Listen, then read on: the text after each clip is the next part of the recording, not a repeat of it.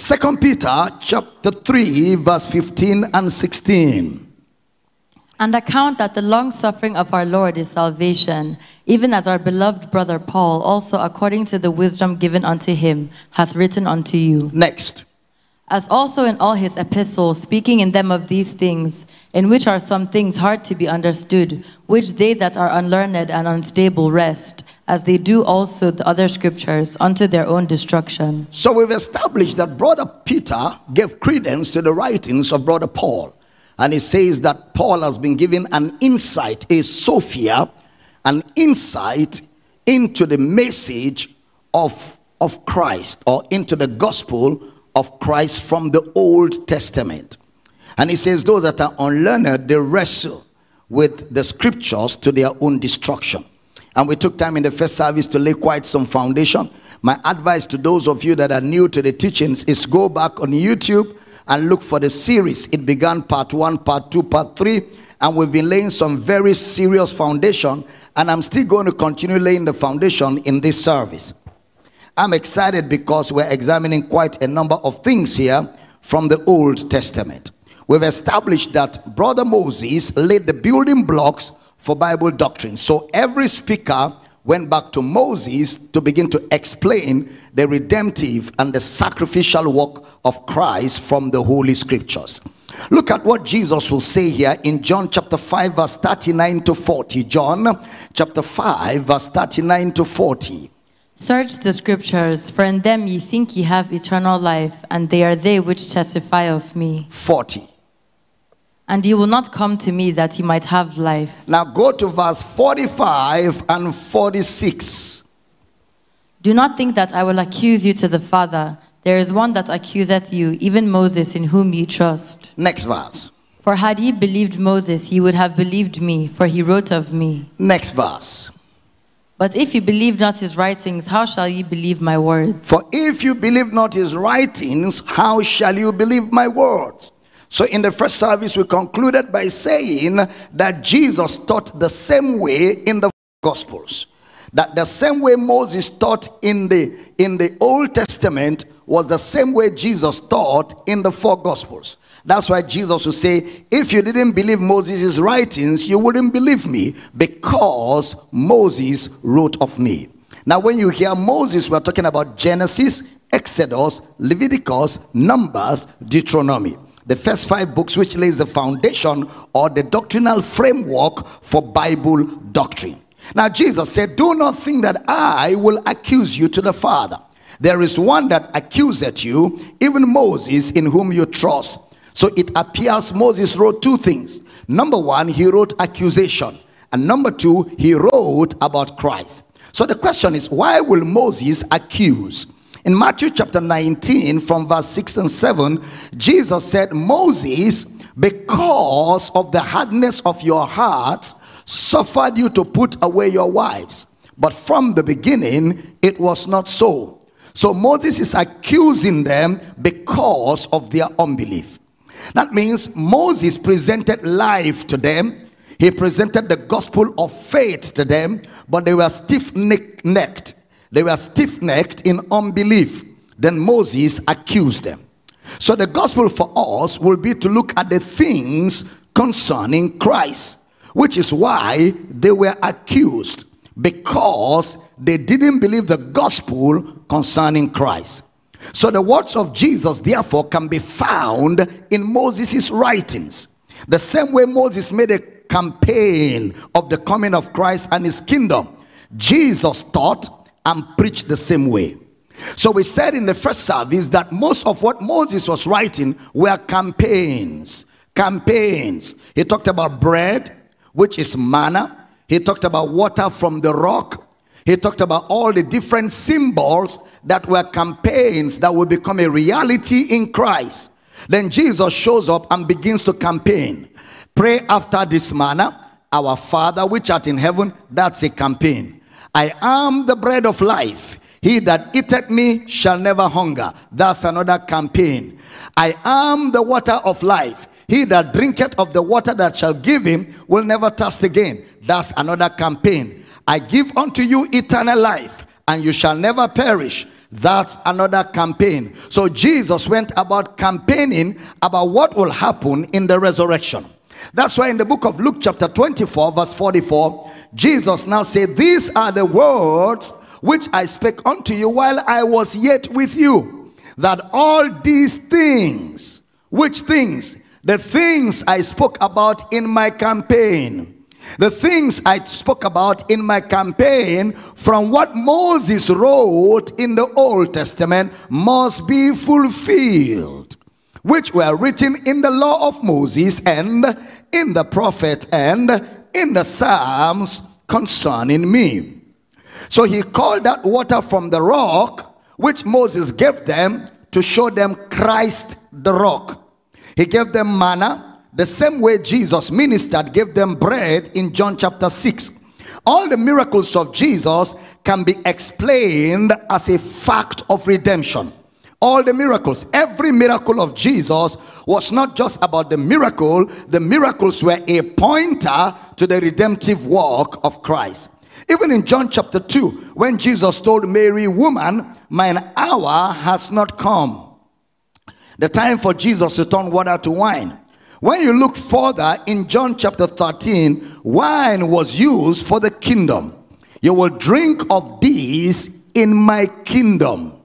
Just like every other miracle of Jesus, he was pointing them to his resurrection.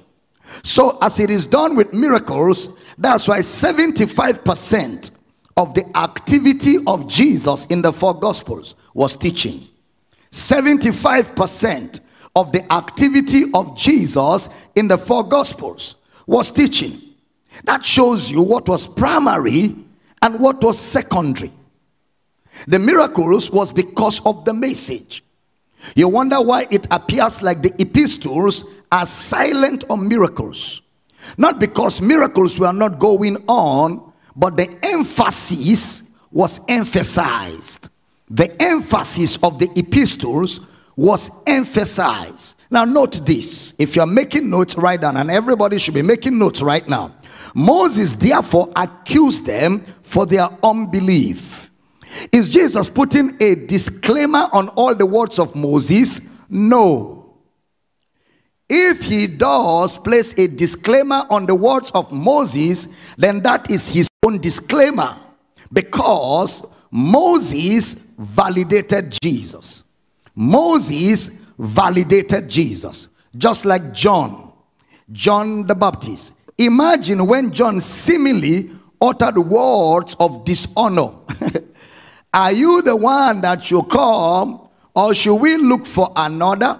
Imagine if you react like that today. You will say, no wonder it's honey and wild beast that is disturbing this man called John the Baptist. But do you know, if you discredit John, that's the end of Jesus' own validation also. Jesus didn't do that. He says, go and show John. Go and tell John what you have seen and what you have heard.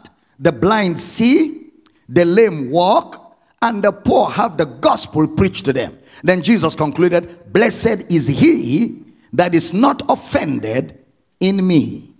Wow. Then Jesus, to validate John the Baptist, so you know he was not discrediting John the Baptist. And now when Jesus said the blind see, the lame walk, it's not as if when they came and said to Jesus, John said, should we ask you, are you the real one? Then Jesus walked around and said, okay, come with me guys, blind eyes open. No, no, no. What Jesus was saying is, John has been in prison not to know what is going on.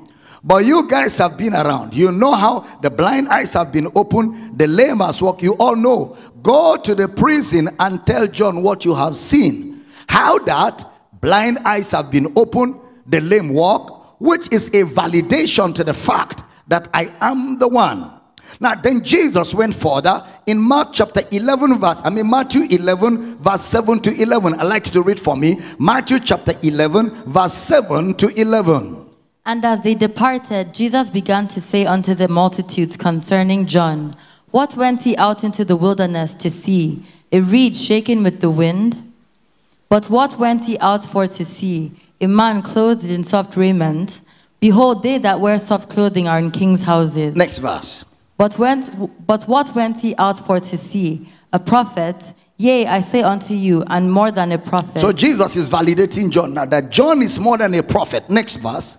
For this is he of whom it is written, Behold, I send my messenger before thy face, which shall prepare thy way before thee. Next verse. Verily I say unto you, among them that are born of women, there hath not risen a greater than John the Baptist. Notwithstanding, he that is least in the kingdom of heaven is greater than he. Jesus is saying, look guys, that guy John the Baptist is the greatest of all the prophets. Among all that are born of women, none has written that is greater than John the Baptist. So Jesus validated the ministry of John the Baptist. Perizo prophetis. That is, he is a greater prophet.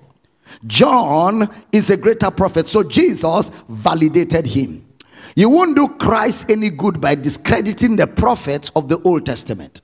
You can explain things in such a way, you will be careful not to cause harm. Remember, Jesus said, Moses wrote of me. So Moses will write concerning the incarnation in his books. You're not listening. Moses will write concerning the incarnation in his book. He will write concerning the earthly ministry of Jesus. He will also write concerning rejecting the message of Christ. Now let me ask all of you, will Moses also write concerning the death of Jesus? Yeah. Will he also write concerning the betrayal of Jesus? Yes. Will he write concerning the sacrifice of Jesus? So will all these details be found in the writings of Moses? All right, good. Will he also write concerning the resurrection of Jesus? Yes. Will he now write concerning all the events that came forth from the resurrection? All right, yes. If you're answering, answer well. Will he write concerning the events of the resurrection? Yes. All right, very good. So let's lay some benchmarks as we want to proceed in this teaching. Number one, it means that all the Pauline thoughts will be found in Jesus's words. All the Pauline thoughts will be found in Jesus's words. All the teachings of Paul will be found in the teaching of Jesus. In Luke chapter 24, just before I go into that, so Jesus speaks two things. Jesus speaks two things. Number one, the events that has just happened, the four gospels, his death, his burial, and he explains these events from the Old Testament. Jesus speaks two things. Number one, the events that has just happened, the four gospels, his death, his burial. Then he explains all of those from the Old Testament. Then the events that are happening now, of which his disciples are going to partake of. The events that are happening at that time Jesus was talking to them, which the disciples were going to partake of, must also be found in the Old Testament writings. So both the past, the present, and the future of Christ was written or were written in the Old Testament books, Genesis to Malachi. Let's look at the end point of that. Luke chapter 24, verse 44 to 45. Luke 24, 44 to 45. And he said unto them, These are the words which I spake unto you while I was yet with you, that all things must be fulfilled which were written in the law of Moses, and in the prophets, and in the Psalms concerning me. Next verse. Then opened he their understanding, that they might understand the scriptures. Next verse. And said unto them, Thus it is written, and thus it behoved Christ to suffer, and to rise from the dead the third day. Then opened he their understanding, is the word dinogionos. That is, he split their reasoning opened for the first time, that they might sunne me. So understanding, dinogio, that they might understand sunne me.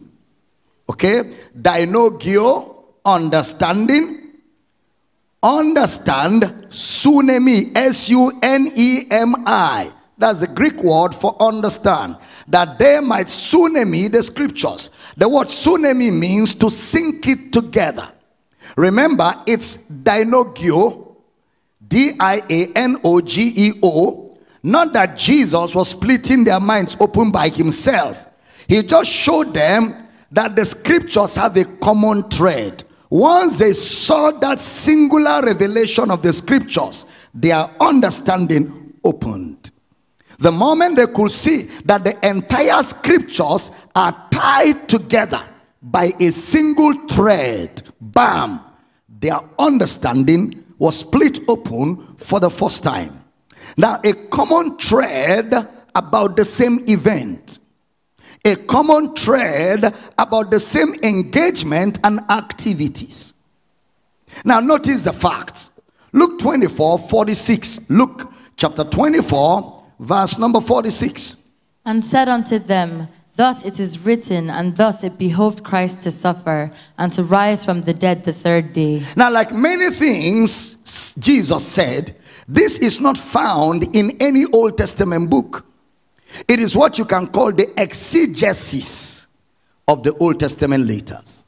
What you can call the exegesis, the context and concept of the Old Testament letters. This is what you can say was written. Christ must suffer and he must rise the third day. There's no verse like that. This is Jesus's exegesis of the writings of Moses. For example, John 7:37. Read for me, John chapter 7 verse 37. In the last day, that great day of the feast, Jesus stood and cried, saying, if any man thirst, let him come unto me and drink. If any man thirst, let him come unto me and drink. Now, there's no verse like that in the Old Testament. That is to say, this is the explanation of Jesus, his exegesis from the words of the prophets. Again, this verse is just like that. It's what you can call an interpretation. A daimenia in the Greek, an interpretation. Now notice the next thing he says. That means within the writing of the Old Testament, he explains, number one, the events of the cross to the resurrection. He explains, number one, the events of the cross to the resurrection of Jesus. Number two, because of the events of the cross to the resurrection. Give me that 46 and 47 again. Please follow this. I need your thinking caps on. Luke 24:46 and 47. And said unto them, thus it is written. Hold it. Thus it is written. Now, you will never find where it is written. So what Jesus is saying is, this is the summation of what the Old Testament books have written. Thus it is written. And thus it behoved Christ to suffer, and to rise from the dead the third day. So that's number one. Jesus did exegesis on the events of the cross to his resurrection. Then the second thing you must take note of is verse 47. And that repentance and remission of sins should be preached in his name among all nations, beginning at Jerusalem. Don't miss this foundation. The second thing is ministry. The first thing is the events of the cross to his resurrection.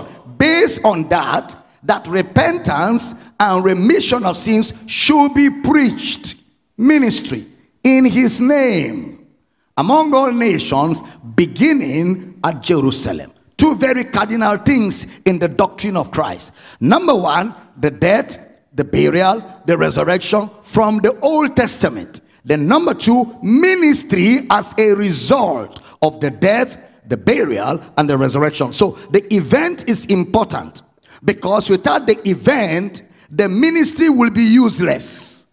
It is the event that sets the platform for ministry. So ministry is an offshoot of the death, the burial, and the resurrection. Two very important things. The event is the message. The event is the message. All from the Old Testament books. You know, I gave you an idea of the word matos in the first service, and tor. Matos, M-A-R-T-O-S, and tor, W-I-T-U-R, the word witnesses, which was used in the Canaan account, Egypt to Canaan. Witnesses, spies, men chosen to go and search the land. So notice that his emphasis of being witnesses here. You shall be witnesses. And ministry here has been said severally. Pay attention here. In the four Gospels, for example, when he said, he that will follow me must deny himself, take up his cross, that never happened until the resurrection. It was after the resurrection that they followed him. That will be to bear the sufferings of Christ, which are the sufferings of a servant. To bear the sufferings of Christ, which are the sufferings of a servant. The persecution that comes with it. The choices that come with it. So he prefigures it, and then of course, in mentioning persecution, for example, you cannot but remember to an extent Abraham, Joseph, the children of Israel, all the prophets persecuted, Moses, and they prefigured the sufferings of a servant, one who is on a divine assignment, and that repentance and remission of sins should be preached in his name among all nations, beginning at Jerusalem. In Mark chapter 16, verse 15 to 18, read for me, Mark chapter 16, verse 15 to 18. And he said unto them, go ye into all the world and preach the gospel to every creature. That's right. Next verse. He that believeth and is baptized shall be saved, but he that believeth not shall be damned. Next verse. And these signs shall follow them that believe. In my name shall they cast out devils. They shall speak with new tongues. Next verse. They shall take up serpents, and if they drink any deadly thing, it shall not hurt them. They shall lay hands on the sick, and they shall recover. Where did Jesus get these words from? He got all of these words from 15, 16, 17, 18 from the Old Testament. From Genesis to Malachi. That's where he put all of this together from. Now, same thing is said in Matthew 28, 18 to 20. Go ye therefore and make disciples of all nations, teaching them to observe all things that I've commanded you. And lo, I'm with you always to the end of the world. Amen. All authority in heaven and on earth is given to me. John 20, 21. John chapter 20, verse 21. Now all those words are words from the old. Read for me John 20, 21. They are all words from the Old Testament. Read it. Then said Jesus to them again, peace be unto you. As my Father had sent me, even so send I you. These words are from the Old Testament still. That you see, this was done prefiguring what you are about to do. This was done in the Old Testament as a prefiguring of what you're about to do. So in Luke 24, 47, repentance and remission of sin will be preached. Keruso. Now don't forget the martos, witnesses, martos. He calls them in verse 48. Read for me that same Luke 24, 48.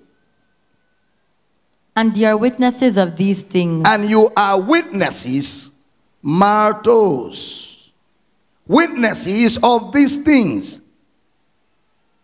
Now those of you that were in the first service, can we say you are spies of these things? Very good, very good. You are spies of these things.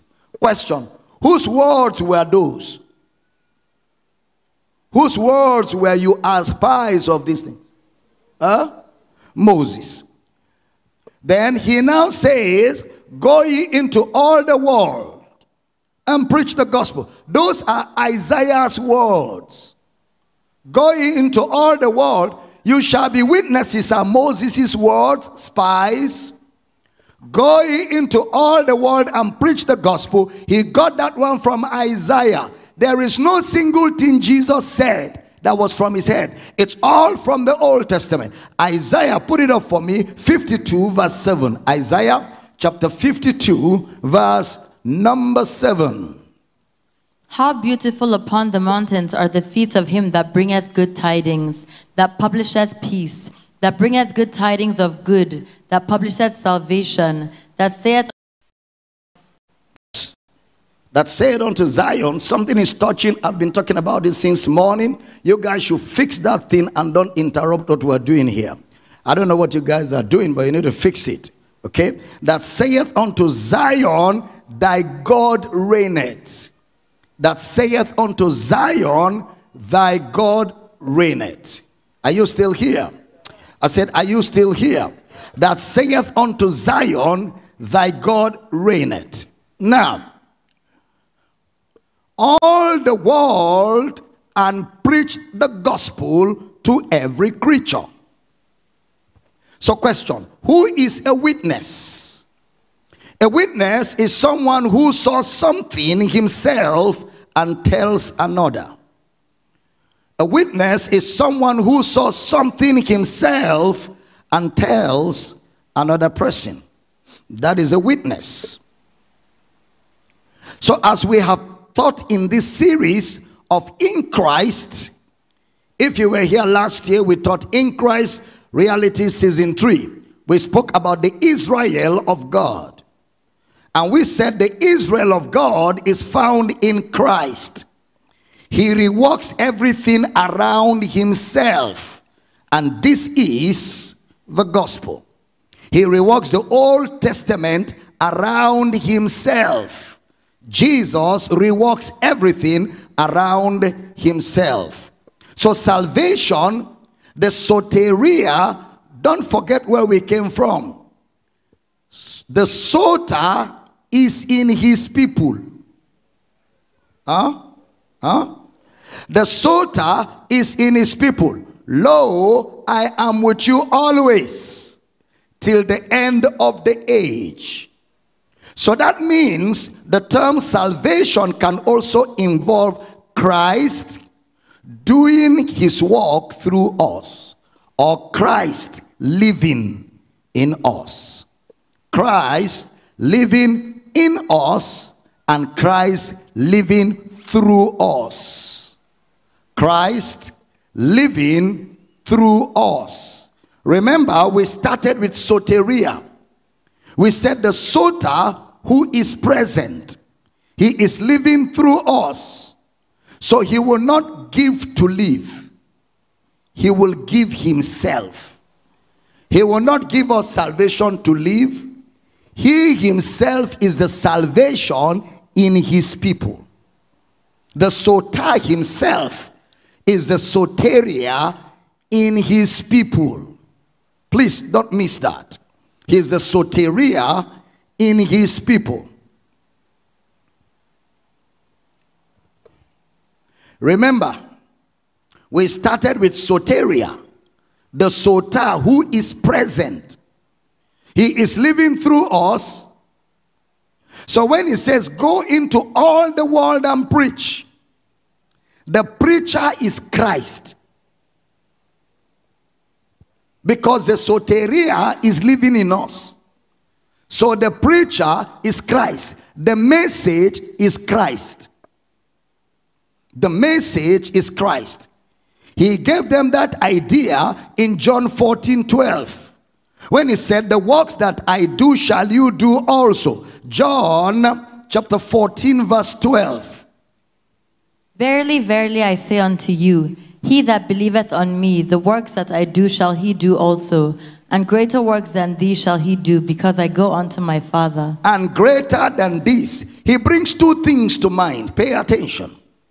What he was doing in the four Gospels, and the fact that when he said, the works I do will you do also, he is not saying what I used to do will you do also. No, that's not what he's saying. The doing are going to be together.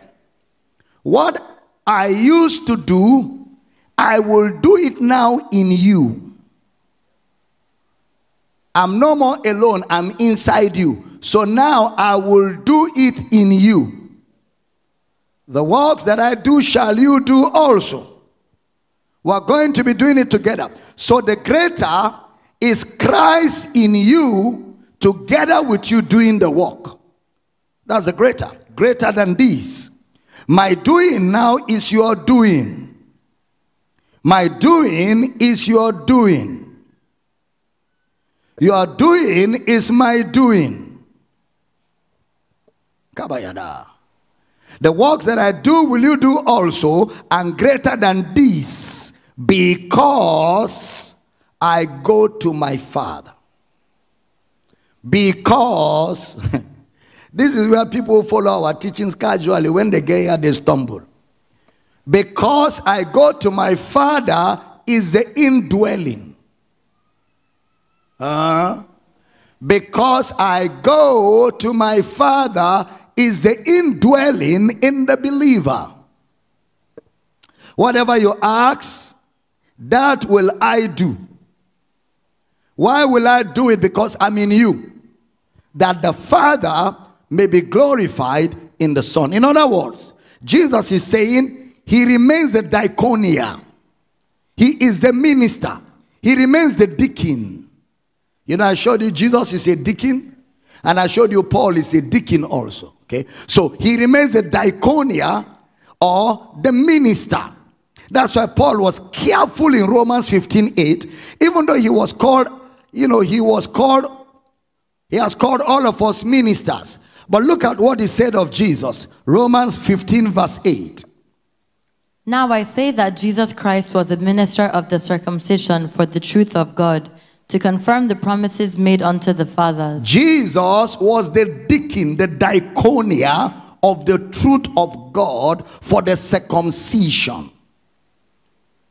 Jesus is the minister. That's why he was saying 2 Corinthians chapter 12 verse 5. Give me 2 Corinthians chapter 12 verse 5.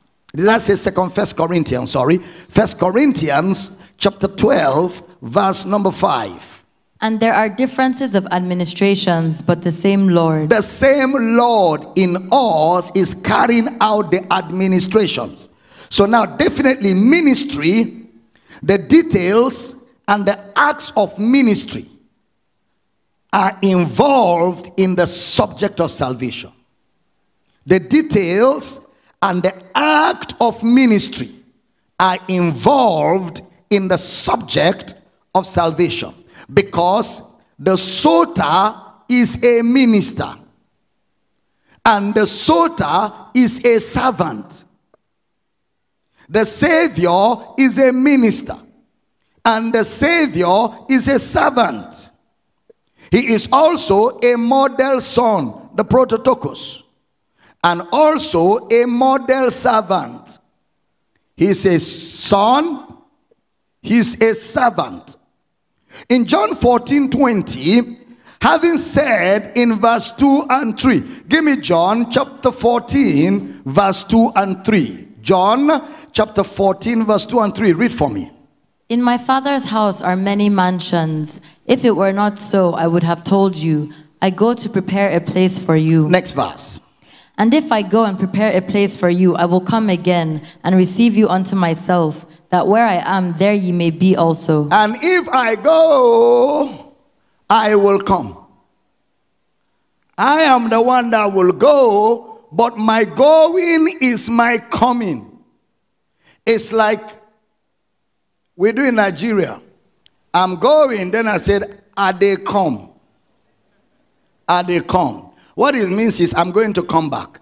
Jesus is saying, if I go, yet that going is the coming back. The coming back is for you, that where I am, you may be. So the going is the reason why you will be where I am. Are we teaching here? It's not a future event. It is what will happen upon his resurrection. The going is death, burial, and resurrection. The coming back is the indwelling. As a result of my death, burial, and resurrection, I will live inside you. So my going is my coming into you, the indwelling of the Spirit. Then because of that, in that same context, he now says in John 14:20, John chapter 14 verse 20. At that day ye shall know that I am in my Father, and ye in me, and I in you. At that day, which day was that? Resurrection. So in my resurrection, you shall know that this campaign promise has been fulfilled. I am in my Father, and ye in me, and I in you. Is that a reality today? If it's a reality, shout glory. Now write this down. That means Christian living is an expression of Christ himself. That means Christian living is an expression of Christ himself. Christian living is an expression of Christ himself. Christian living is not towards Christ. Christian living is through Christ himself. It's not I'm not trying to live towards Christ. It's Christ in me living through me. It's not an effort-based thing. It is Christ at work. So we have walked everything around Christ. The gospel, the plan of salvation. That's why I said you should notice the word soteria. I said there's a soterion, which is the process of it. You know, the first day we dealt with process. My eyes have seen the salvation of our God. Acts 28:28. Acts chapter 28 verse 28. Be it known therefore unto you that the salvation of God is sent unto the Gentiles, and that they will hear it. The salvation of God is sent unto the Gentiles, and they will hear it. That is, there's a process. There are events to it. And the events to it will include what we are talking about now. The diaconia. The diaconia, the minister or the ministry. So the diaconia is in the church. We must see the Lord and the Christ.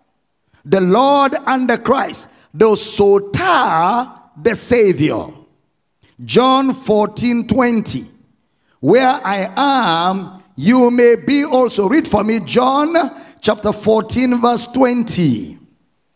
At that day ye shall know that I am in my Father, and ye in me, and I in you. So can we say that Jesus' ministry continued after the resurrection? Yes. So the glorifying of that ministry is that it is in more than one person today. The glorifying of Jesus' ministry is that that ministry now is distributed among all of us. So where Jesus alone was the minister, by Christ living in you now, he has made all of us ministers of the gospel. Christ in you makes you a minister, because he himself is the minister of the circumcision. Sakolata. That's why when people teach grace and not know that in the epistles, grace was used more for ministry than salvation. Grace was used for the things of the Spirit. Grace was used for serving the Lord. So when he said, the works I do shall you do also, does that incorporate ministry? Power City? Does that incorporate ministry? Yes. So we are saying where Paul will get his verbiage from, or his vocabulary. Look at John 14:11 to 13. John 14:11 to 13. Read for me, girl. Believe me that I am in the Father, and the Father in me, or else believe me for the very work's sake. Next verse. Verily, verily, I say unto you, he that believeth on me, the works that I do shall he do also. And greater works than these shall he do, because I go unto my Father. Next verse. And whatsoever ye shall ask in my name, that will I do, that the Father may be glorified in the Son. That will I do. That's the indwelling. Not because I'm going to run away. You will now compete to beat my record. I go to my Father is a short form of saying, where I am, you may be also. I go to my Father is a short form of saying, where I am, you may be also. Greater works. What is greater? I am not the one doing it now. The greater is that all of us are doing it together. The greater works is that all of us, Christ in us, we are all ministers of God doing the work of Christ together. That's the greater. Now watch this. In John chapter 17, are you still in the building? Are you getting blessed this morning? Okay. John chapter 17. Now before we go there. So that means we share in the sonship of Christ. And we also share in the ministry of Christ. That's what it means. We share in the sonship of Christ. And we also share in the ministry of Christ. What will Christ be in the 4 Gospels without ministry? Dr. Gabriel, what will Christ be in the 4 Gospels without ministry? Carpenter.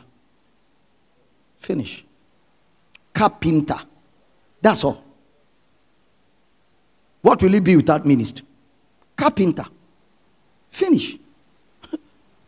In fact, one local carpenter. One local carpenter. That's all. In one corner of town. Not even a national brand.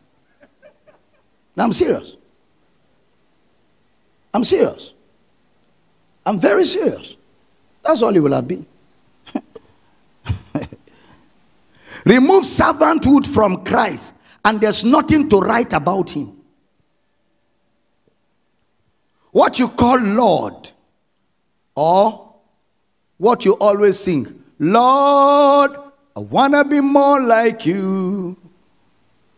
Lord, I want to be more like you.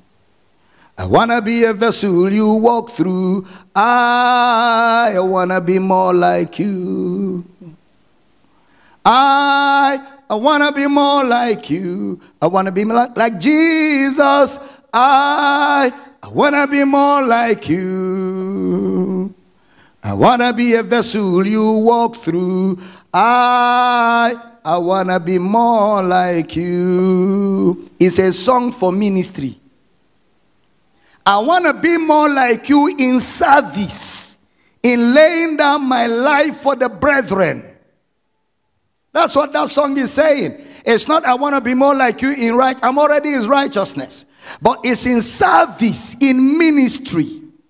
Remove the ministry of Christ from the 4 Gospels. You just have the tales of a damsel who by dream saw an angel and claimed she was pregnant for nobody.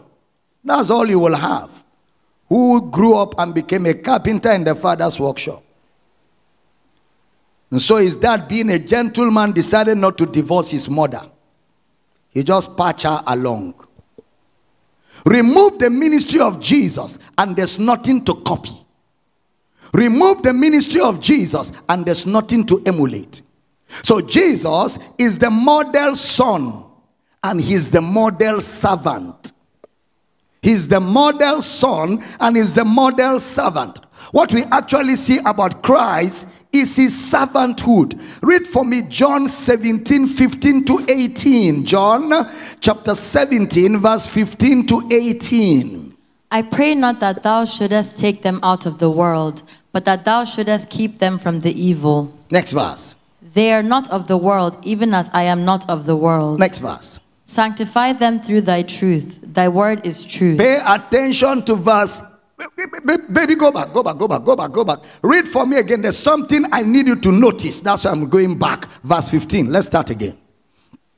I pray not that thou shouldest take them out of the world, but that thou shouldest keep them from the evil. Jesus doesn't want you to leave the world, but you are praying to leave.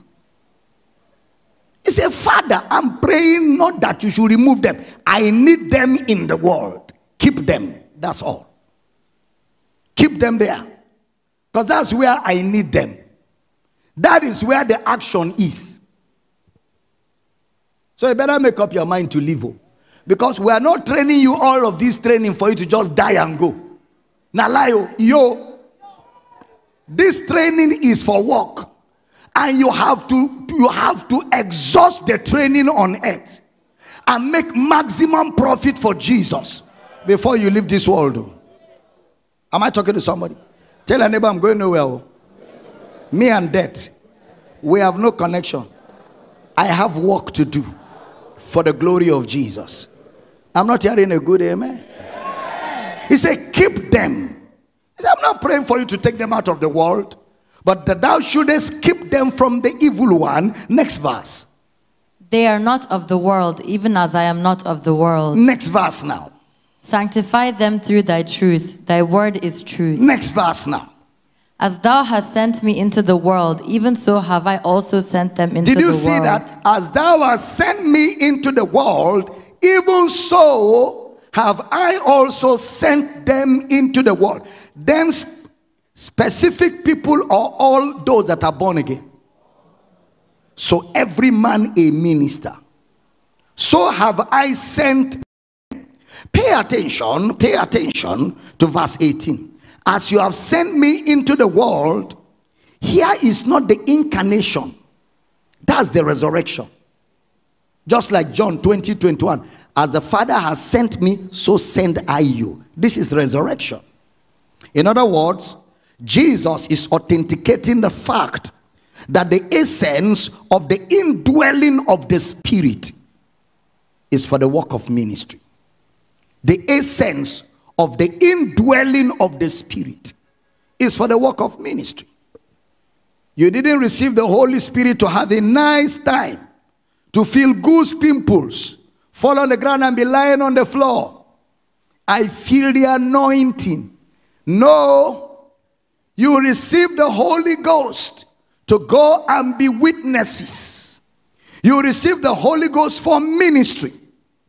Ministry is in the mind of the Father for giving the Spirit to you. So watch. Can you see that from these words, Jesus has bequeathed ministry on every believer? Hello? Jesus has bequeathed ministry on every believer. That's why I'm saying it's not just about those 12 apostles of the Lamb or foundational apostles, but all those who believe their writings the same way. Look at that, John 17:21 to 24. John 17:21 to 24. Read for me. That they all may be one, as thou, Father, art in me, and I in thee, that they also may be one in us, that the world may believe that thou hast sent me. Next verse. And the glory which thou gavest me, I have given them, that they may be one, even as we are one. Next verse. I in them and thou in me, that they may be made perfect in one, and that the world may know that thou hast sent me and hast loved them as thou hast loved me. Next verse. Father, I will that they also, whom thou hast given me, be with me where I am, that they may behold my glory, which thou hast given me, for thou loved me before the foundation of the world. So he talks about an oikia, a common place. He talks about a common family. He talks about a common father. That's what Jesus is saying here. He talks about a common place, an oikia. He talks about a common family. He talks about a common father. Then he talks about common works. A common place, a common family, a common father. Then he talks about common works. John 14:2 to 3 and 13, a common work. Okay? Then he talks about common identity. A common identity. John 14:20, a common identity.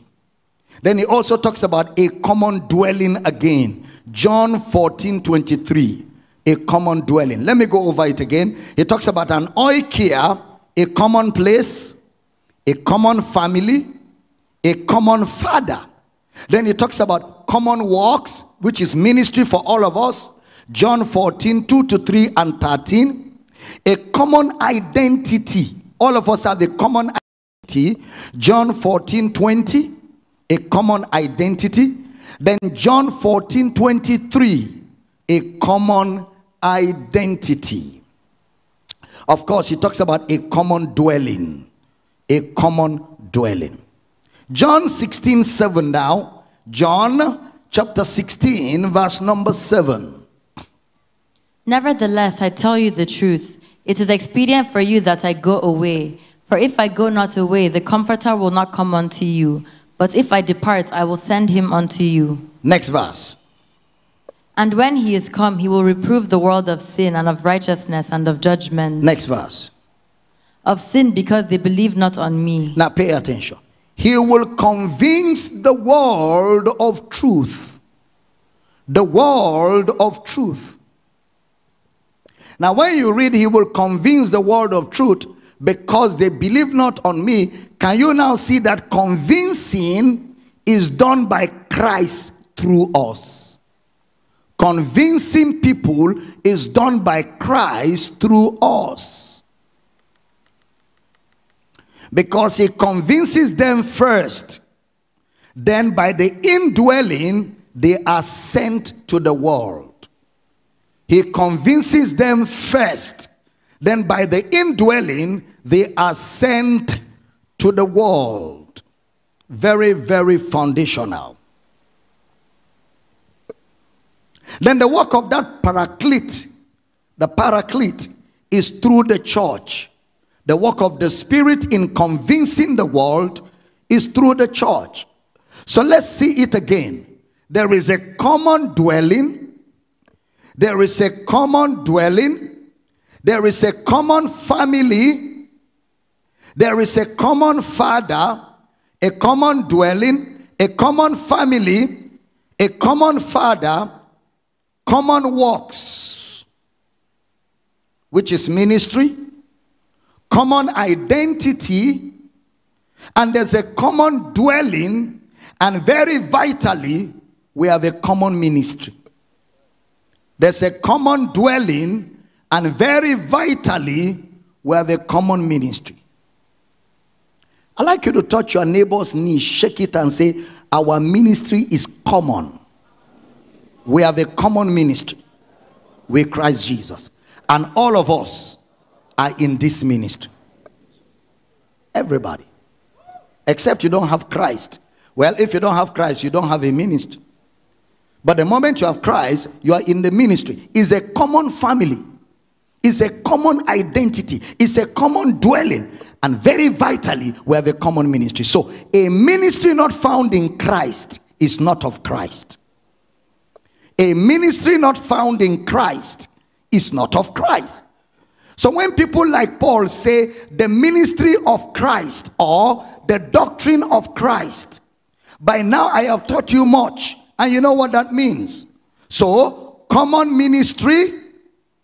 Hence he says to them, do not depart from Jerusalem until you be endued with power from on high. Luke 24:49. I send the promise of my Father upon you. Now let's drive home the points. Let's drive home the points. Obviously, in Paul's explanation of ministry, he didn't explain ministry from the blues. Paul didn't explain ministry just from the abstract mind. It has to sink. Now he can expatiate. Paul can expatiate. So therefore, the key ingredient for us will be this. Jesus will therefore walk through a man or through a people. Which one? Jesus will now walk through a man or through a people.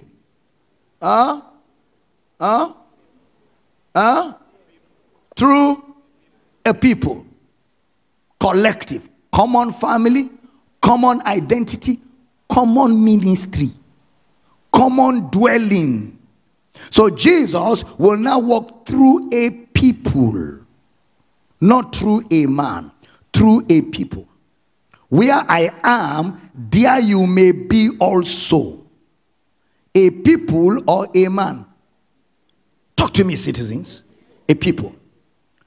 All all the words of Jesus, were they directed to a particular person or a people? A people. So therefore, we need to walk back a little bit and take from his words things he said and see those things. From the Old Testament, we will look at it before we finally arrive at Paul to see Paul's ministry gifts. We will walk back a bit. Pastor Praise, you said what? Is it serious? So that when we say you are a minister of the gospel, you know what we are talking about. Then I will say you are a minister of God. Say, I have not seen a vision. Did you see vision in anything we are teaching? You say, God has not called me. God has not called you and you are born again. How did you born again? What born you again? Tell your neighbor you've been called. Tell your neighbor, understand the rudiments of that you're calling. It's very critical. So that when the devil come with doubt to your mind, you just remember everything we have taught you as a background. You say, Satan is too late. I know better. I'm called by God. There's a ministry on my life. I owe my world ministry. And I will do ministry radically. Glory to God. I say glory to God. So like I said, we need to walk back a little bit and take from his words things Jesus said. Then we see those things that Jesus said, we will trace them from the Old Testament. Then when we have done that, we will now come to Paul to start Paul's ministry gifts. Look at Matthew chapter 16, verse 13 to 16. Matthew chapter 16, verse 13 to 16. When Jesus came into the coast of Caesarea Philippi, he asked his disciples, saying, Whom do men say that I, the Son of Man, am? Next verse. And they said, Some say that thou art John the Baptist, some Elias, and others Jeremiah, or one of the prophets. Next verse. He saith unto them, But whom say ye that I am? Next verse. And Simon Peter answered and said, Thou art the Christ, the Son of the living God. Now hold on there. Something noteworthy that he says after the resurrection. Pay attention now. Thou art the Christos, the Son of the living God. Look at verse 17. Read for me, girl. Verse 17 of that scripture. And Jesus answered and said unto him, Blessed art thou, Simon Bar-Jonah, for flesh and blood hath not revealed it unto thee, but my Father which is in heaven. By saying revealed, the word revealed, is that in the past or in the future? Huh?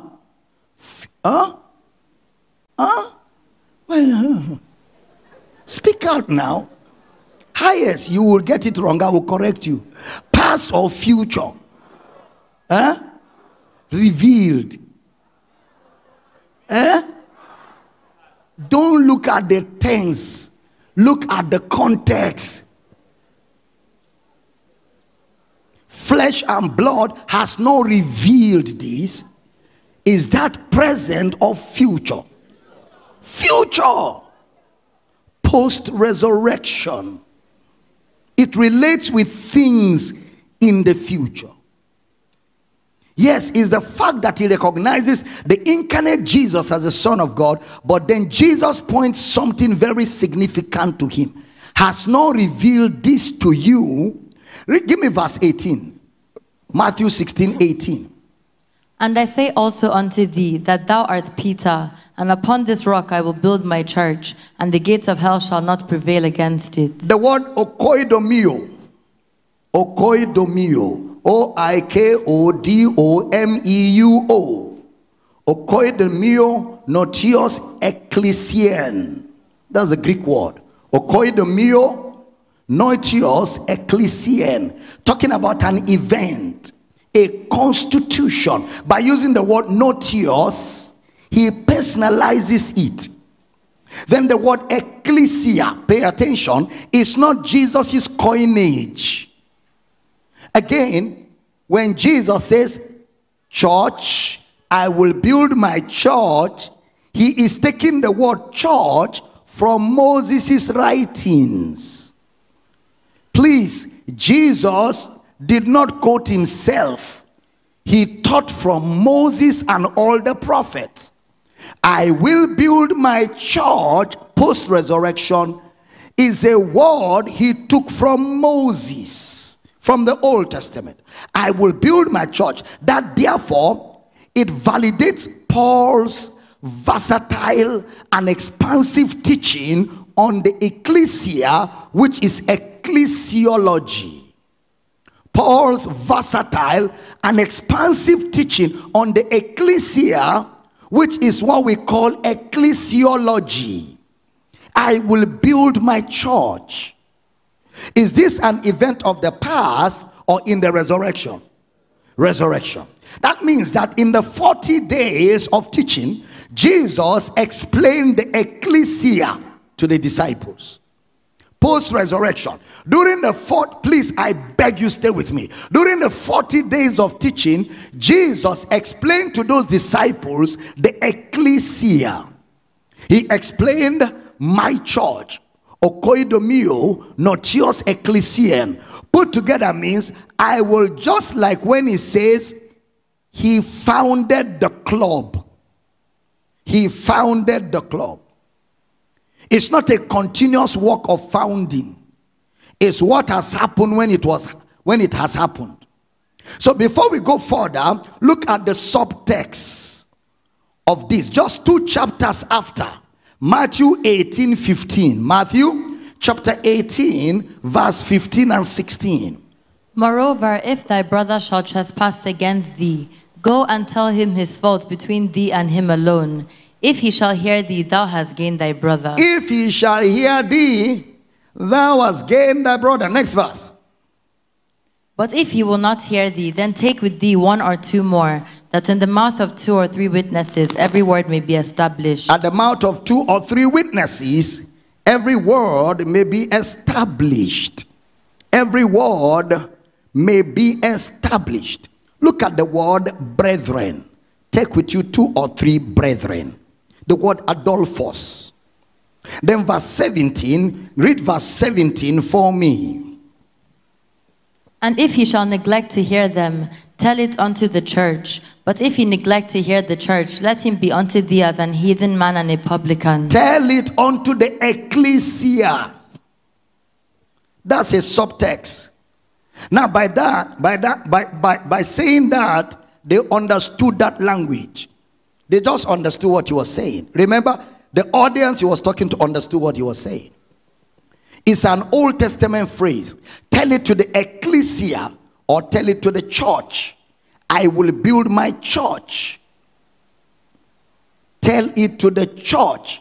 I will build my church. If you look at this series, we have already walked that around Israel of God. Israel is my firstborn. What is Jesus bringing out? As earlier said, the ecclesia is an Old Testament language. Just like it has bread, it has water, it has wine, it also has ecclesia. All these are Old Testament verbages. Moses gave bread, Moses gave wine, Moses gave water which was in the temple, but this is his own water. This is Jesus' own wine. This is Jesus' own bread. The same way this is Jesus' own ecclesia. Deuteronomy 31:30. Deuteronomy chapter 31 verse number 30. And Moses spake in the ears of all the congregation of Israel the words of this song until they were ended. Pay attention here. We will find words like ecclesia, which is the Greek meaning of an Old Testament word qualal. Qualal. Q-A-L-A-L. Qualal. Qualal is the Hebrew word for ecclesia. Ecclesia is the Greek word for qualal. It refers to a company, an assembly. Qualal. A company or an assembly. I said 2 things now. Number 1, a company of people, a group. And number 2, a gathering. Number one, a company of people, a group. Number two, a gathering together. Jesus used the word ecclesia both ways. Company will mean those who have a common identity. For example, a common identity. Look at Deuteronomy 31:30 again. Deuteronomy chapter 31, verse number 30. And Moses spake in the ears of all the congregation of Israel the words of this song until they were ended. The words of this song of all the congregation of Israel. That is what is called the church. The congregation, the qualal. That is, they came together and he spoke to them. Look at Deuteronomy 32 verse 1. Deuteronomy chapter 32 verse 1. Give ear, O ye heavens, and I will speak, and hear, O earth, the words of my mouth. I will speak. They came together and he spoke to them. He calls all of them earth. All of them together, he calls them earth as a subtext. Look at Exodus chapter 12 verse 6. Exodus chapter 12 verse number 6. And ye shall keep it up until the 14th day of the same month, and the whole assembly of the congregation of Israel shall kill it in the evening. The coming together of the congregation. That is, there is a gathering, number one. Number two, there is the people. Gathering, people. So the word qualal is both for the people who gather. Qualal is a word for the people who gather. So it's a word that has a dual purpose. The gathering and the people that gather. The gathering and the people that gather. Look at Exodus chapter 16 verse 3. Exodus chapter 16 verse number 3.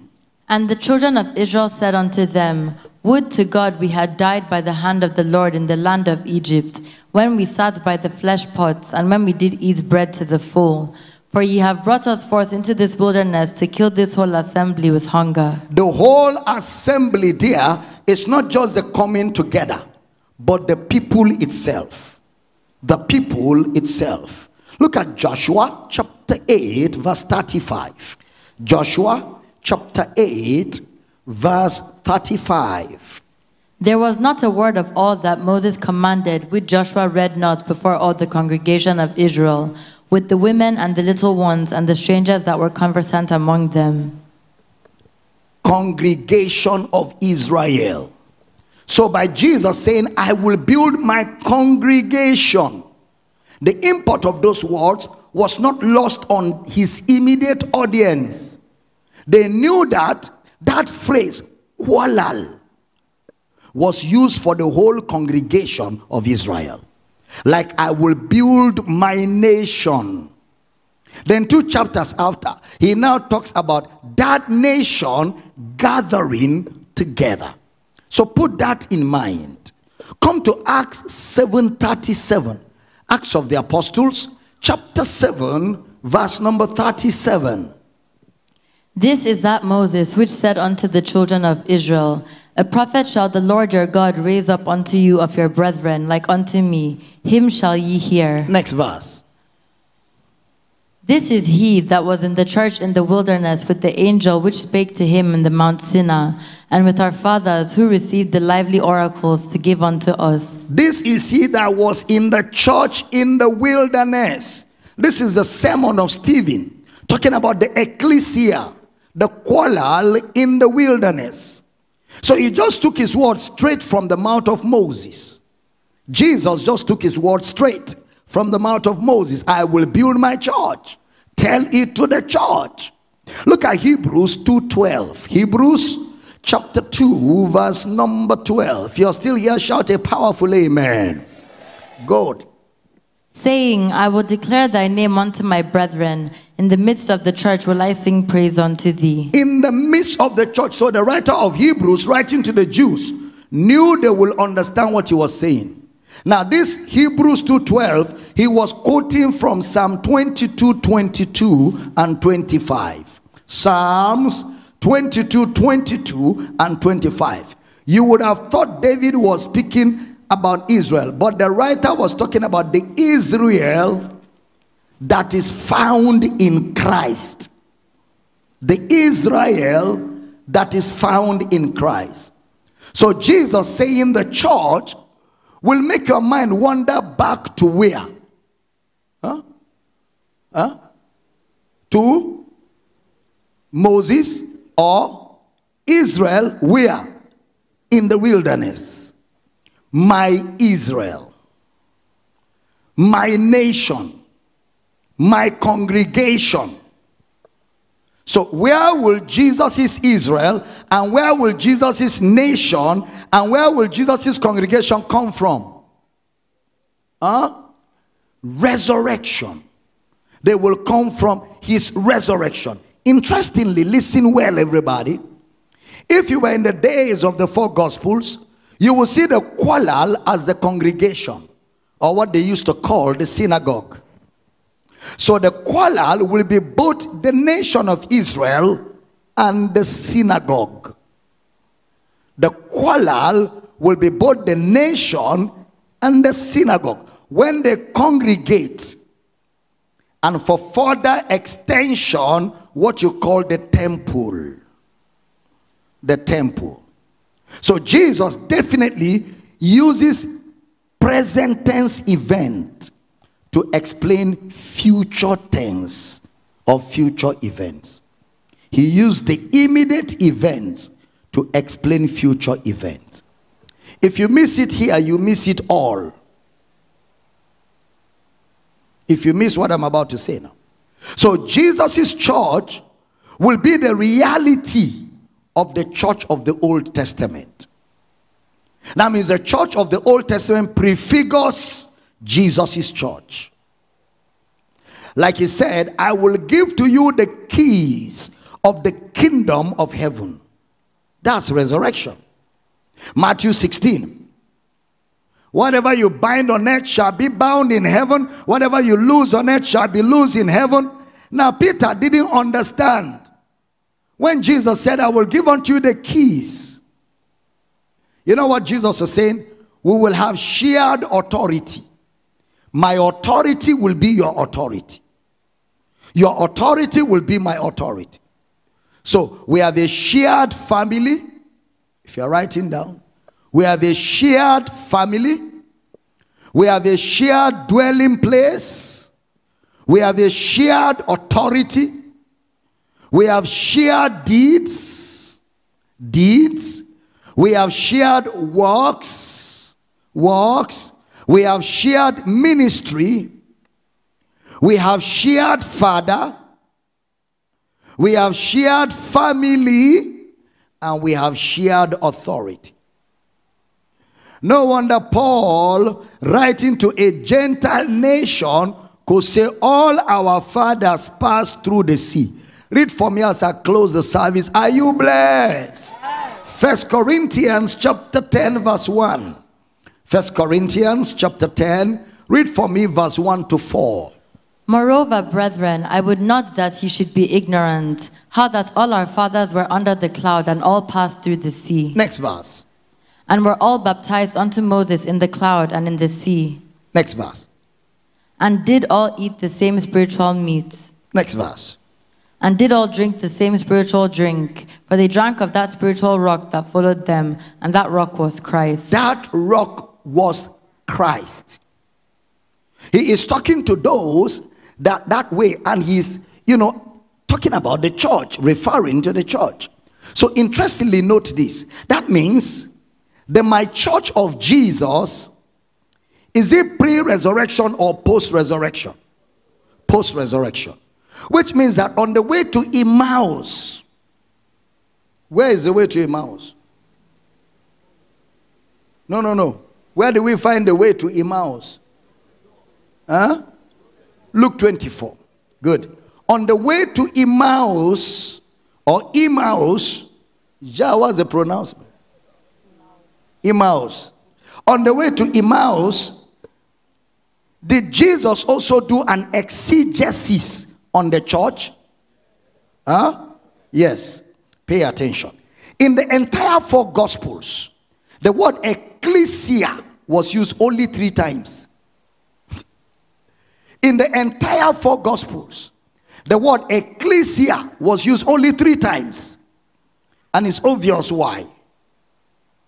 In the entire New Testament Greek, it is used 114 times. But in the 4 Gospels, 3 times. But in the entire New Testament Greek, 114 times. But in the 4 Gospels, just 3. In the book of Acts, it is used as an assembly. And it is used primarily as an assembly in the book of Acts. Why? It's obvious, because the book of Acts can only repeat or report the gathering. The book of Acts cannot report the bringing together of men in Christ as an eyewitness account. It can only report the gathering, but it cannot report the bringing of men in Christ. So the book of Acts will measure on it as an assembly of people in a place. Paul uses this phrase more than anybody else. In fact, it is almost exclusive to him. Paul uses that word 46 times in a literal form, and this is vital. Majorly in the book of Corinthians. Let's see other references. The book of Revelation has it 7 times in just 2 chapters. The word church. Revelation chapter 2 verse 3, the 7 churches.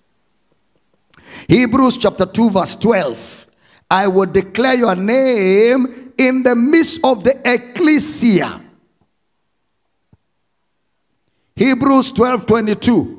The church of the firstborn. Now, both references are not for physical gathering, but they are for the gathering in Christ, which is the primary use of the word church. Take down the scriptures: Hebrews 2:12, Hebrews 12:22, and Revelation 2:3. All of them are gatherings. Gatherings, book of Revelation. Hebrews has the spiritual meaning of church. Spiritual meaning of church to those of us in Christ. Then James chapter 5 verse 14. Let him call for the elders of the church, of the ecclesia. Anyway, there's an argument there that James was talking about, the synagogue. Because when this book was written, the church still met a lot in the synagogue. So when he said the elders of the ecclesia, it means those who gather in the synagogue. Okay? Look at 1 Peter chapter 5 verse 13. 1 Peter chapter 5 verse 13. The church that is at Babylon, elected together with you, saluteth you, and so doth Marcus, my son. Okay, that's the gathering. Look at 3 John chapter 6 verse 9. 3 John chapter 6 verse number 9. I wrote unto the church, but Diotrephes, who loveth to have the preeminence among them, receiveth us not. Then 3 John verse 10. 3 John chapter 1 verse 10. Wherefore, if I come, I will remember his deeds which he doeth, prating against us with malicious words, and not content therewith. Neither doth he himself receive the brethren, and forbiddeth them that would, and casteth them out of the church. Gathering and assembly. So no doubt it appears that aside from the writer of Paul, whom many people believe he was a disciple of Paul, every other person uses ecclesia, like a few. They use the word ecclesia like a Jew. The gathering together. The gathering together. Of course, the people, no doubt, but more on the physical gathering. But look at the way Paul will put it as I'm closing the service. 1 Corinthians 10:32. Give none offense, neither to the Jews, nor to the Gentiles, nor to the church of God. Nor to the church of God. Jews, Gentiles, physical races, church of God, all of them in one. All of them in one. So Paul identifies the church of God as a people without a specific race. The church of God is not a Jew. The church of God is not a Gentile. Jews and Gentiles all in Christ is the church of God. How did you come into this church of God? Paul identifies the church of God as a people without a specific race. Look at 1 Corinthians 12:13. 1 Corinthians 12 verse 13. For by one Spirit are we all baptized into one body, whether we be Jews or Gentiles, whether we be bond or free, and have been all made to drink into one Spirit. We have been all made to drink into one Spirit. So which means you became a member of the church by spiritual birth. Not that your family started one church in your village so it became your family church. No, that's not a church. You just join it as a club.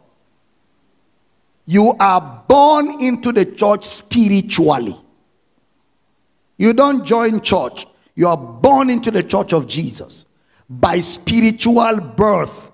The other one you join physically is club. You are not inside church. You are just in a club. It's just that you think you are in a church, but you are not in Jesus' church. You can only be in Jesus' church by spiritual birth. Now notice, I said in Corinthians, Paul uses the word church a lot. And he uses that word in two ways. Number one, for the church as a people. And number two, for the church as a gathering. One is built on the other. The gathering is built on the people. The gathering is built on the people. Elsewhere apart from Corinthians will be Ephesians chapter 1 verse 19 to 22. Ephesians chapter 1 verse 19 to 22. And what is the exceeding greatness of his power to us who believe, according to the working of his mighty power, which he wrought in Christ when he raised him from the dead and set him at his own right hand in the heavenly places, far above all principality and power and might and dominion and every name that is named, not only in this world, but also in that which is to come. Next verse, I like here. And hath put all things under his feet, and gave him to be the head over all things to the church. Next verse. Which is his body, the fullness of him that filleth all in all. The church, which is his body. So you're not in the church of Jesus if you are not in his body. How do you become Jesus' body? By being born of the Spirit, which is his body. So the church there will be those who are believers in the gospel. So Paul calls the church, the ecclesia, his body. The word soma, his body. And the interesting thing is that Paul calls this gathering together the person of Christ. That the entire body together is Christ himself. Is Christ himself. His body and he's the head. One body. One body. Did you get that? He's the head, you are his body. So the person of Christ is his church. Did you get that? The person of Christ is his church. So when you got born of the Spirit, you became a member in that his body, where he is the head. Do you follow that? So now, what is in the head comes into the body. If the head is a son, the body are sons. And if the head is a minister, the body are ministers. So you can't be in his body and not do ministry. Then you are not in his body, or you are a faulty part of his body, and there can be no fault in his body. So if you are in his body, you will do what he does. He's a servant. His body will serve. The head cannot be doing something and the body is not doing it. If the head is serving, what happens to the body? The body serves. If the head is preaching, what happens to the body? Now look at me, I'm preaching. Is my body not preaching along? My body is preaching. I'm moving along. Where my head goes, my body follows. So if you are a member of his body, you will do what the head does. If the head is in ministry, you, the body, you are in ministry, which is his body, the fullness of him that filleth all in all. He is the head to the body. We are the body, he is the head. The head is a son. The body are sons by spiritual birth. The head is a servant because the head came to minister. So the entire body are a collection of ministers. Every man a minister. The calling on the head is the calling on the body. He came not to be ministered to, but to minister. So the entire body is the body of ministry. I'm teaching good here. See, I'm taking you through the foundation for what we call ministry as the church of God. And I'm doing a lot of exegesis because I want you to be established in the truth of the gospel. You have to serve Jesus, otherwise life is meaningless. Turn to your neighbor and say, neighbor, outside ministry, why are you alive? Why are you alive? Why are you alive? Touch your neighbor, say, neighbor. Shout it now. You're afraid of your neighbor. If you're afraid, change the seat. Believe me, if you're afraid of your neighbor, change that seat now. Say, neighbor, if I no do ministry, waiting again.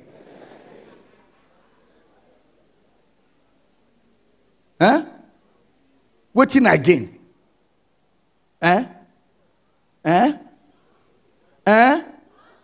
Waiting again. If you don't do ministry.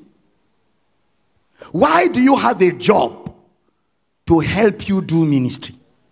Why are you doing business to help you do ministry?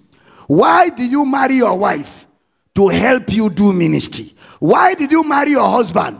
To help you do ministry. Why do you have children in your marriage? To help you do ministry. You and all that you are all ministry materials.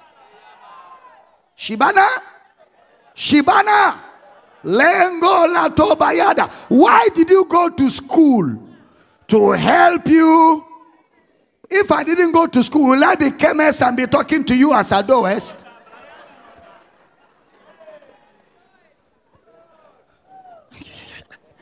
Will I be chemist and be talking to you as Ado West?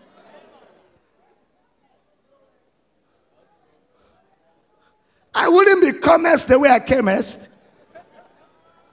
It's because I went to school that I can teach you the way I teach. I'm teaching you because all my years of school is for ministry. Why? I'm a member of the body where the head is a minister. So he ministers his ministry through me. Shalotaba. He's a son of God. So because I'm a part of his body, I am also a son of God. But he is also a minister. So because I'm a part of his body, I am also, say, I will do ministry. Or I will do ministry. Or I will do ministry. And if your neighbor is not talking, lay hands on your neighbor now. On his head. Lay hands on his head. Say, I will do ministry. Neighbor, I will do ministry. Or I will do ministry. I will raise men. I will preach the gospel. I will disciples.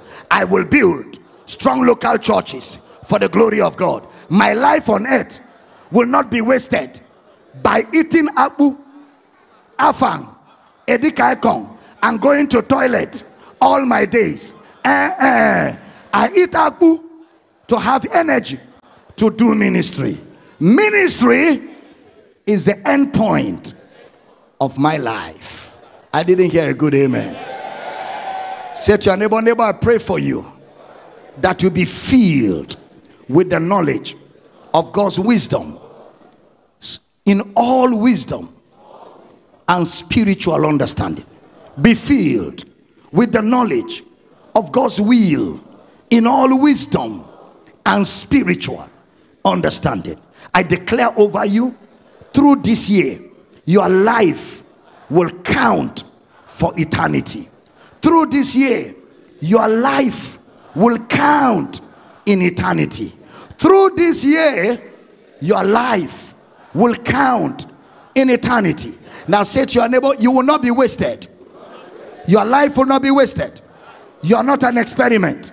There's a call of God on you. You will serve the will of God. I'm not hearing a powerful amen.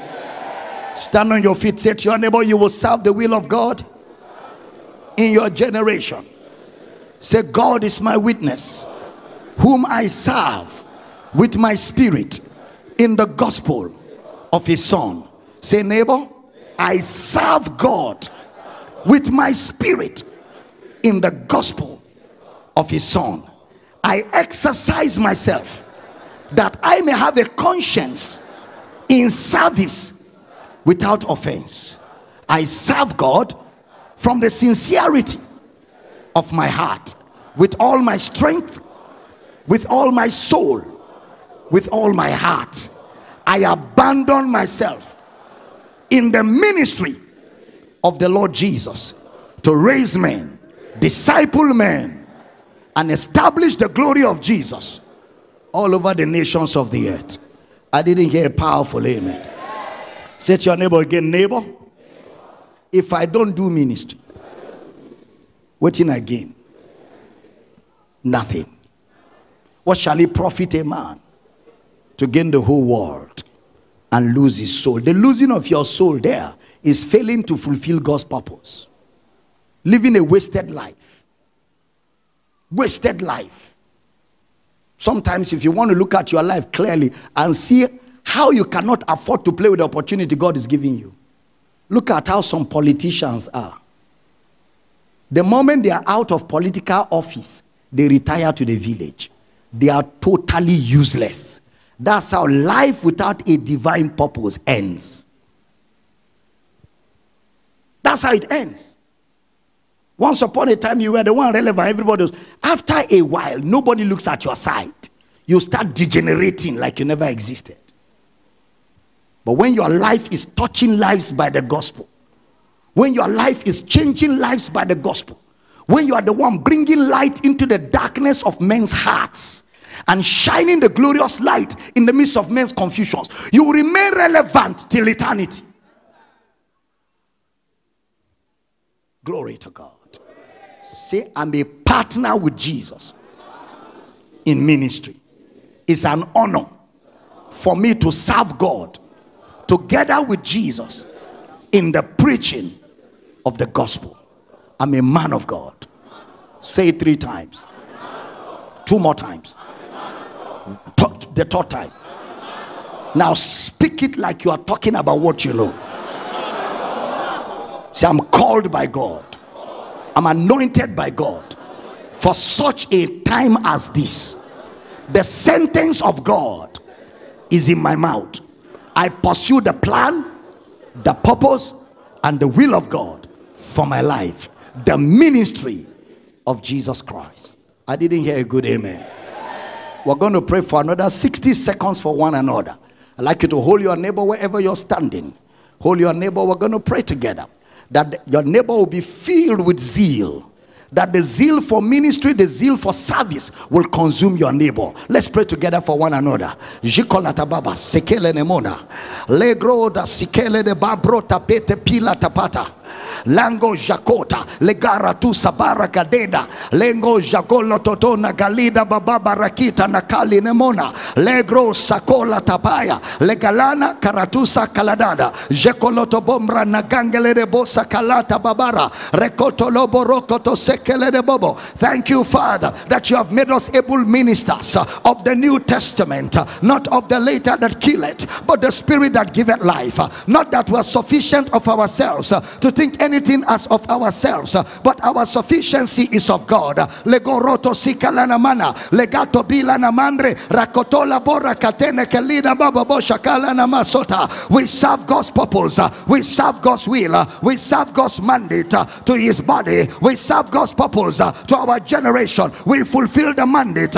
we fulfill the call, we fulfill the purpose, we fulfill the assignment of God. Lagoroso kelete baya, legatomba lata beya, legarada shikalana masotete, anga zobea, anga zobea, anga zobea, anga zobea, anga zobea, anga zobea, anga zobea, agarato sekelida baba, angele rebo shatata, agazobea, agazobea, agazobea, agazobea, agazobea. Strengthened with might by the Spirit in the inner man. We serve God's purpose. We stay focused. We are not distracted. We serve the purpose of God to our generation. We preach the gospel. We shine the light in the dark places of the earth. We shine the light in the communities of the earth. We shine the light in the hearts of men. We preach the gospel in and out of season.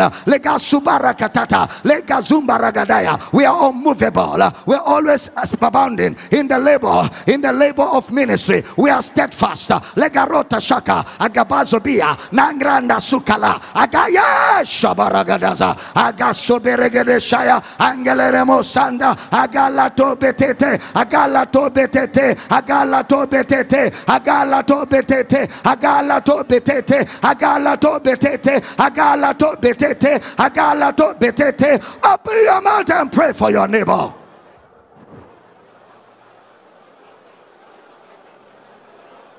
Hey! Pray for your neighbor. You're steadfast. You're unmovable. You're always abounding in the work of the Lord. You're always abounding. You're faithful in the ministry. You're faithful in serving Christ. You're faithful in pursuing the mandate. You're faithful in pursuing the call of God. You make your calling and election sure. You're diligent.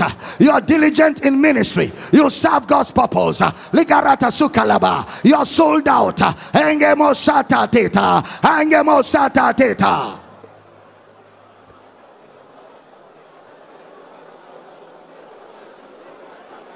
Hey! Thank you, Lord Jesus. I'd like you to lay your two hands on your head. Pray for yourself right now.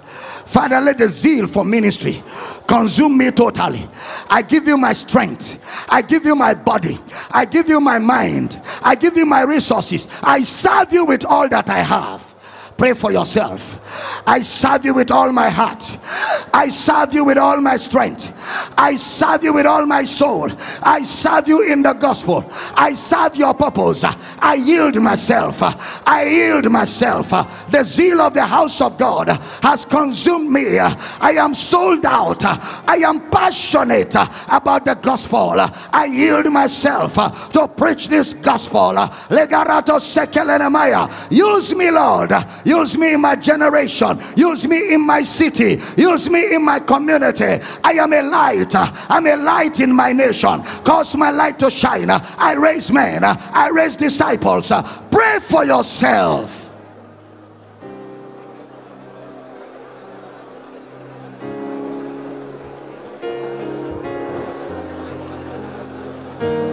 Zilo bashakaya. Zilo shikaba. Zilo shakala. Zilo shakala. Ratom baragadas. Ratom baragadas. Ratom baragadas. The power of God is in this building. Zizazazazaza. Online, on television, on radio. The power of God is all over this place. Ligarato sika barakatu mala. Rigado barakato nekelina mamaya. Aya shakala rabas. In the name of Jesus. Can I hear that amen like thunder? I want to pray for you. Let me hear that amen like thunder. He said Joshua the high priest was standing, and the angel of Satan was standing by. And Zechariah said, is this not a brand plucked out of fire? Shikalotaba, hear me, I hear me well. I declare you are a brand plucked out of fire. You will burn all the days of your life. Everywhere you enter, you will be a burning fire. He said, is this not a brand plucked out of fire? The Lord rebuke you, Satan, where this brand is concerned. The Lord rebuke you, Satan, where this brand is concerned. But today, by the finished work of Christ, Satan, I rebuke you where these brands are standing. We resist the devil. He has no hold on you. Your body is well. Every symptom of disease in your body, I command it to be flushed out. Flushed out. Flushed out. High blood pressure, sugar, diabetes, heart disease. You are corrected right now. You are corrected right now. Body be healed. Body be well. Body be healed. Body be well. Body be healed. For this purpose the Son of God is manifested, that he may destroy the works of the devil, having spoiled principalities and powers. Whatever is not planted by my heavenly Father shall be rooted out. So I declare it is rooted out. It is rooted out. It is rooted out. Infirmity, break your holes. Break your holes. Break your holes in the name of Jesus. Body be well. Seeing that the children are partakers of flesh and blood, he likewise himself partook of the same, that through death he might destroy him that had the power of death, that is the devil. Every fear of death around you, I command it to disappear. The fear of death be broken. The fear of death be terminated. You have now received the spirit of bondage again to fear. God has not given to us the spirit of fear, but of love, of power, and of a sound mind.